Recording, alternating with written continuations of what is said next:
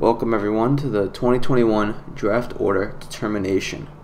So we ended off last season in the first round of the playoffs. That's when the pause happened. But the week never finished, so Yahoo said, screw it. However you finish in the regular season, that's how we're going to give out the awards.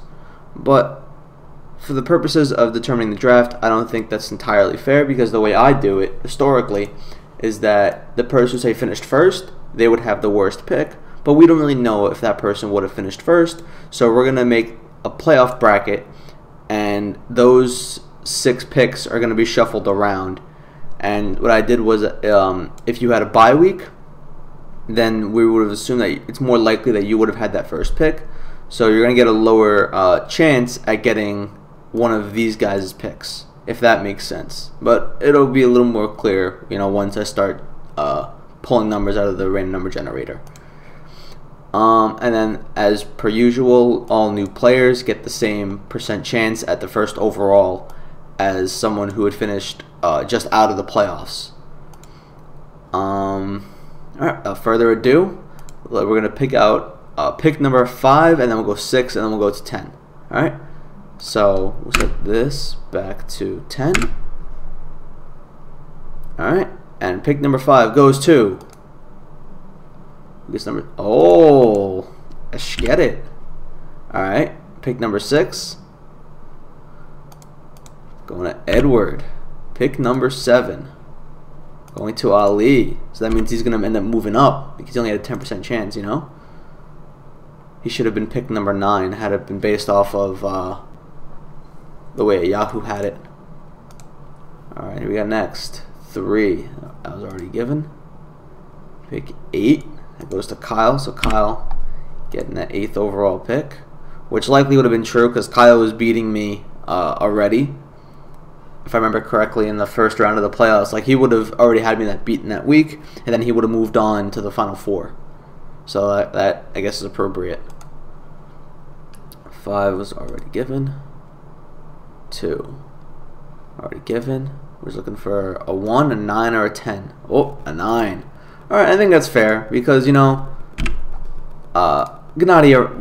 had such an insane team last season, if anybody remembers, so I think it was likely that he was going to end up winning it all anyway.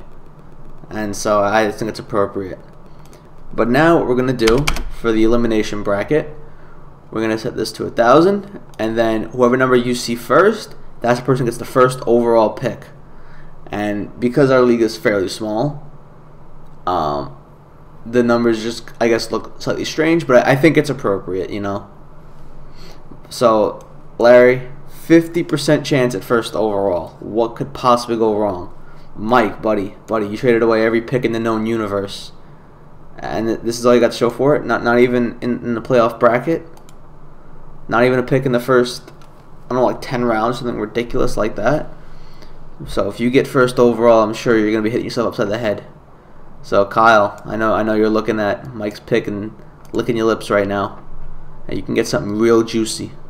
Without further ado, 487. Oh, the first overall pick is under Mike's name. Wow, buddy. Wow, you kept those picks. You probably could have built a real good team here. Wow, you can't make that up. All right, and who gets second overall? Alright, no surprise there.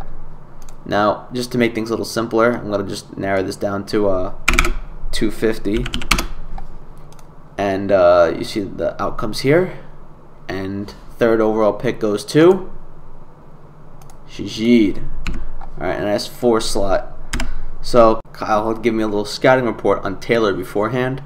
This is a pretty knowledgeable guy when it comes to hockey. So I think nerfing him down to 4. The RNG guys, I think, maybe just are looking out for us today. Alright, so just a few more things to announce before we conclude this presentation. As I think is just fair in the league, eliminated teams should be locked. That way no one's just dropping players and screwing up the league for the rest of the players. For some reason that wasn't automatically set, but it is now. The trade deadline, I made it the furthest date back possible without eliminating the deadline altogether, and that will be April 22nd, which I don't remember what day of the week that is, but let's see here. It's looking like a Thursday. All right, fair enough. I think it's pretty close to the end of the season anyway, so I think that's pretty fair.